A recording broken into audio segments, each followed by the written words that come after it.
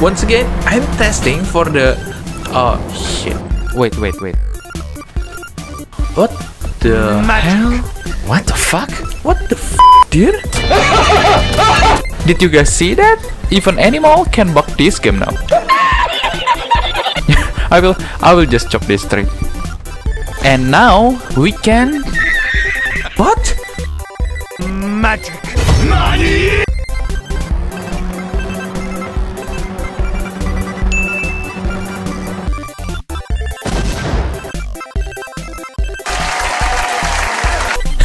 Seriously, what?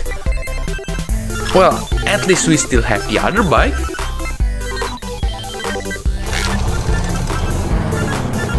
Oh, come on!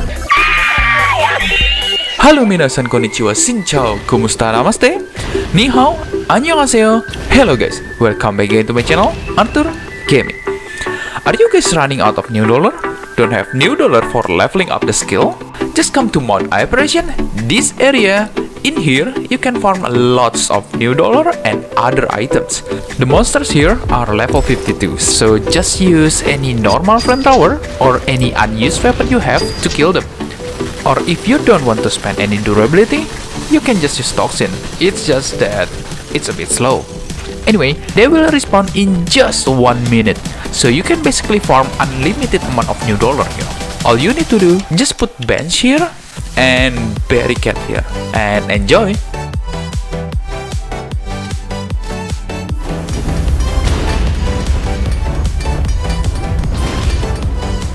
Now for the test. You all know how hard it is to get attachment, right? You all know how small the chance to successfully fuse purple attachment, right? Now, do you know how strong grade 5 purple attachment are? We all know that grade 5 purple gives you 3 attack power and 20% damage bonus. But how high? In this video, I will test it for you guys. Actually, because I'm also curious. I will test normal attachment versus all grade 5 purple attachment. A little reminder, I'm not testing for which one is better, but by how much. That's what I want to test. How high the difference between normal attachment versus all purple grade 5. Okay, let's start with normal attachment first.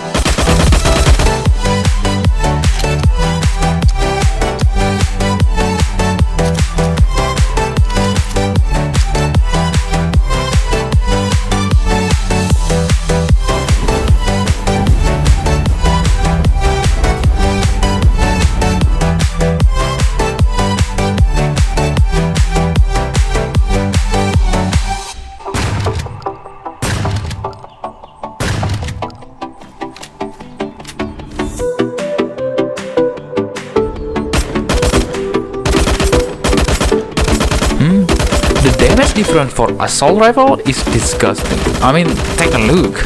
Nearly 30 damage, dude. That's crazy. For other weapon, it's okay. It's not crazy high like assault rifle. If I still play Ellie, I think even till Lifeafter close, I still will not be able to have grade 5 purple set. Oh yes, for those who said unparalleled bug is no longer working, it is still working. All you need to do is to unlock your gun first, and then lock it again.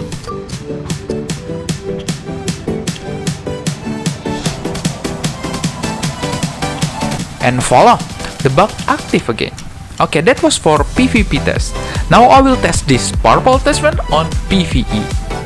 Actually, I don't know where the boss is. Maybe around here? Once again, I'm testing for the... Oh shit. Wait. What the hell? What the fuck? What the dear? Did you guys see that? Even animal can bug this game now. I will just chop this tree. And now we can... What? Magic. Money.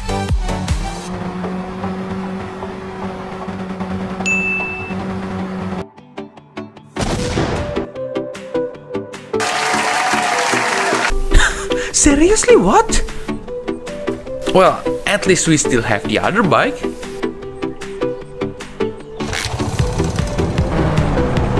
Oh, come on! Seriously? I will just use the bike.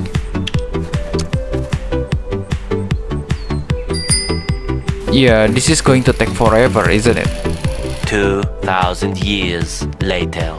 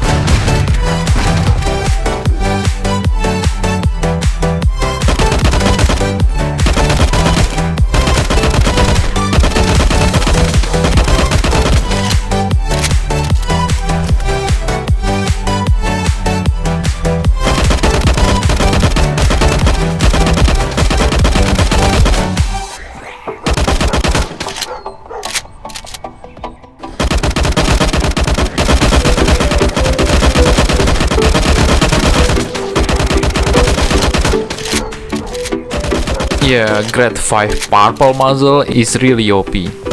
It's disgustingly strong. The difference is nearly 50%. For example, like in Dead High, people who has purple set is already very strong. Now purple grade 5? Something Aliona will not be able to get. Well, that's it for today's video. Thank you for watching. See you guys next time.